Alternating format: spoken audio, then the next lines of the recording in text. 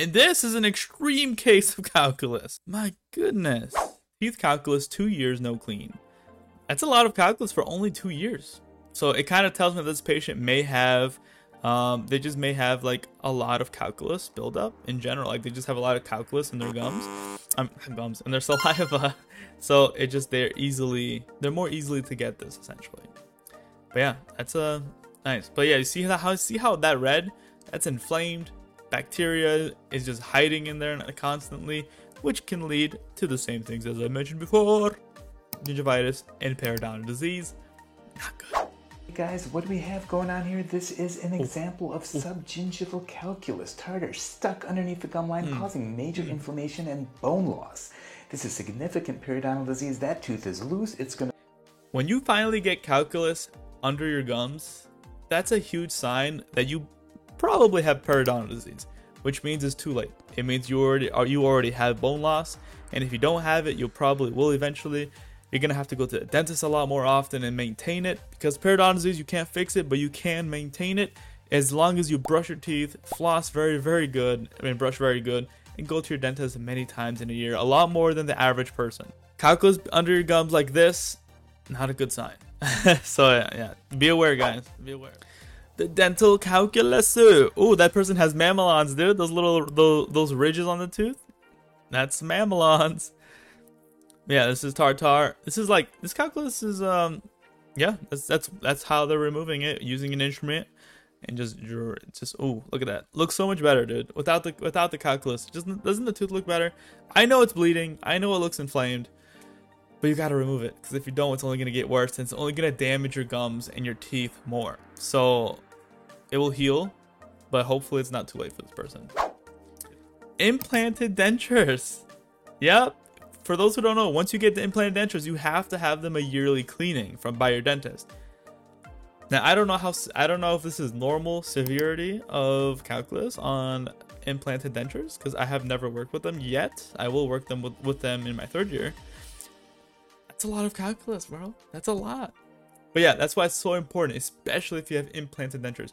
You need to get them cleaned yearly by your dentist, by a professional, because buildup does happen under that implanted dentures. You sometimes feel on your teeth. All right, so now we're going to learn a little bit more about calculus and how it works, how it forms, and stuff like that. Is when bacteria eat the carbs and sugars that we eat and then poop on our teeth. It's called carbs and sugars. The bacteria love them. So it's intense, especially since we eat a lot of carbs and sugars. I would assume for the average person. A plaque.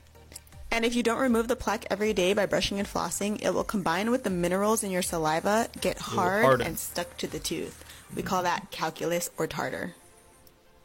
The next time you're brushing, check behind those lower front teeth and see if you have any tartar buildup there. We have 2 salivary glands that empty right behind those teeth, so that's why when you open, sometimes you get that stream of saliva called a glick. Alright, this video, guys, just trying to show you guys the difference between a stained tooth as the top one here, and then actual calculus in the bottom here. Stained teeth is, it's stained, it's like, it could be from smoking, drinking, coffee, eating certain foods that cause it, like turmeric, for example. And then calculus is down here, as you guys can see. That's the hard material. That's hard. That's like a rock almost. So completely different things, but just wanted to show the difference. And this is an extreme case of calculus. My goodness. I have no idea how many years this is, but this might be 20, 30 years of calculus buildup. Wow. Alright, this one might be the worst one I've ever seen.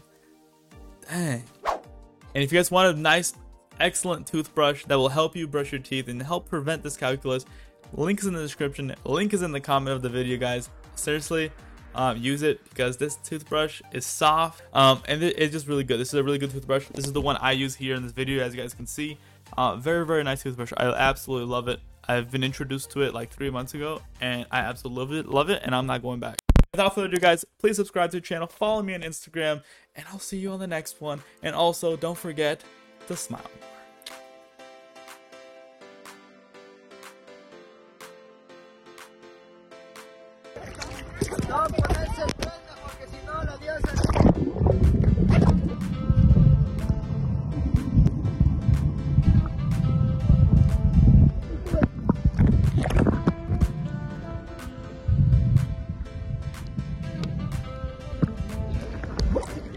I've never had spicy food this intense. This is the most intense I've ever had.